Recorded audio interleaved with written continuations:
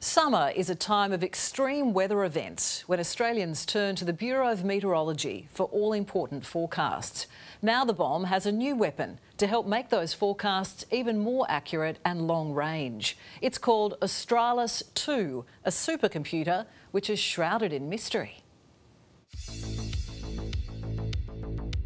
Here at the Bureau we have a supercomputer which we're very fortunate to have. Yeah, the supercomputer is essential to our work here at the Bureau. It helps feed into all of our forecasting processes.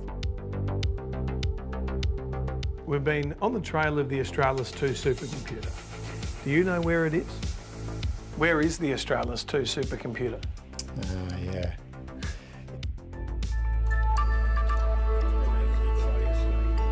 They help us plan for the scorching hot and the soaking wet.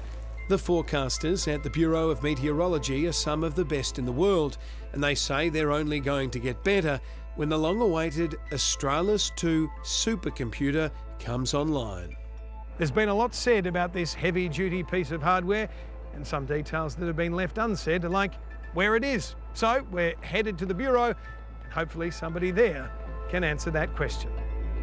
It's been a complicated journey for the Australis 2, which the government first budgeted $59 million for in 2015. After a cyber attack that year, the Bureau decided that before Australis 2 came online, a cybersecurity program called Robust would be put in place. Robust has taken more than 8 years and blown out to a cost of $866 million. The new supercomputer Australis 2 that's coming online at the moment doesn't sound like much, but it does its calculations at a speed of 1.66 petaflops, but that's actually 1,660 million calculations per second. Mike Logan is a general manager at the BOM. Or is that the Bureau? The agency recently spent $220,000 on a rebrand, hoping Australians would stop calling them the BOM, but the issue blew up. Are we allowed to call the Bureau the BOM these days? Yeah, you can call us, internally we'll generally refer to ourselves as the Bureau, but it's fine to call us whatever people would like. With that sorted, this supercomputer, does it talk like Hal from the film 2001: A Space Odyssey? I'm sorry, Dave. I'm afraid I can't do that. It's Seb. Dave, this conversation can serve no purpose anymore. Again, not Dave, but maybe Mike has a better idea. What does the Australis 2 supercomputer actually do? Right now, for example, we can forecast 4 days ahead, what back in 2014 we could forecast 2 days ahead.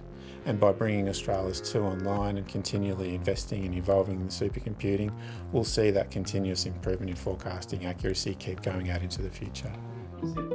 It's Miriam Bradbury's job to come up with those forecasts, which we learn are more dynamic at this time of the year. Australia sees the vast majority of its severe weather from mid-spring to mid-autumn, so we often call this period the severe weather season. And given Miriam will rely on the supercomputer, maybe she can show it to us. Do you know where it is? I do not know where it is, no. Computer says no. And the forecast is cloudy for the Director of the Bureau of Meteorology, Dr. Andrew Johnson, who last week faced a storm front at Parliament House. The costs were more than the budget that we expected, so there's going to be ups and there's going to be up and downs.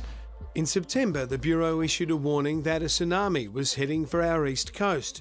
Turns out it was a glitch. Marine and Antarctic Manager James Taylor. Unfortunately, there was something that just got through to our app. We weren't planning on that information to make it out to the app, and unfortunately that did create a little bit of confusion in some pockets, deep confusion in the communities. The risk of that happening again, now we know about it, is extremely low. Apart from the false warnings, the Bureau's app has been a success story, downloaded 14 million times with around 80 million visits per month. And it's easier to find than the Australis 2, unless that's what's got the attention of our forecasters. Is this it? Is this the supercomputer? That's a television, Seb. Right, okay. A super television? It is pretty super. Shows the whole country.